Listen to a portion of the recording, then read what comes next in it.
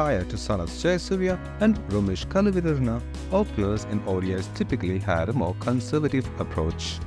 They focused on laying a solid foundation and preserving wickets in the initial overs. The new ball was seen as a challenge to survive, rather than an opportunity to score runs in the first 15 overs of the power play. Fast bowlers with the new ball posed a significant threat. Matches often had lower totals and run rates in the early overs were modest. Teams were usually satisfied with scoring around 4 to 5 runs per over. Teams batting second often find it difficult to chase down a target of even 250 runs. Sanath Jayasurya and Kaluvitharana changed this conventional approach with their explosive batting in the 1996 Cricket World Cup.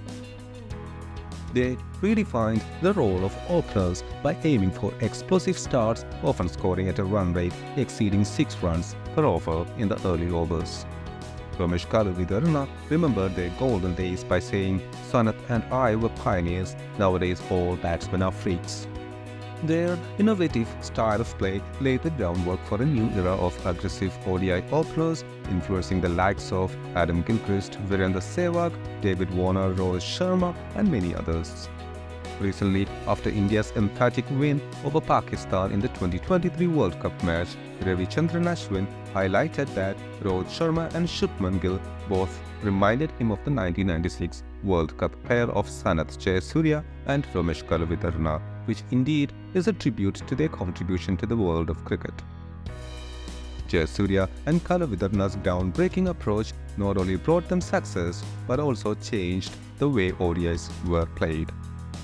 They encouraged openers to take risks, embrace aggression and maximize the potential of the power play overs.